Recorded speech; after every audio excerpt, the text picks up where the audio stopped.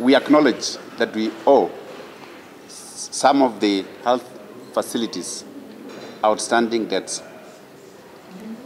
As I mentioned earlier, we have released 4.5 billion last week, and the facilities can confirm that if they have received payments.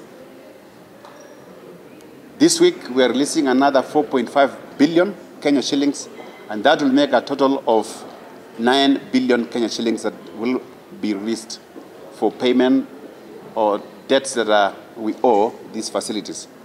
And as a result, because that was the reason as to why most of them are demanding upfront payments, we've acknowledged that we owe them, and we have also started paying them. And if they have accepted to be contracted under SHA, they should be able to provide services under SHA, not to demand upfront payment where the citizens who have registered under SHA and paid their premiums are denied services and told to pay upfront. That is where we are differing with those facilities. It is not because of anything. We are differing with them on the basis of accepting to be contracted, we paying them the outstanding debts, and then them demanding upfront payments from the patients.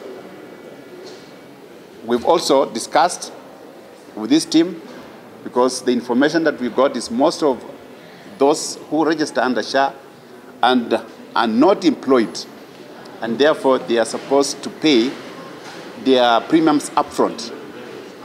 We have removed that requirement for upfront payment for the period that we do not have the insurance premium financing model, which we are developing. And once the insurance premium financing model is ready, then we'll urge them now to pay their premiums upfront based on the financing agreement they will enter with either the cooperative societies, the SACCOs, or some of the financial institutions who are coming in to support us in the rollout of SHA, and specifically taking care of their customers who need to pay for their insurance.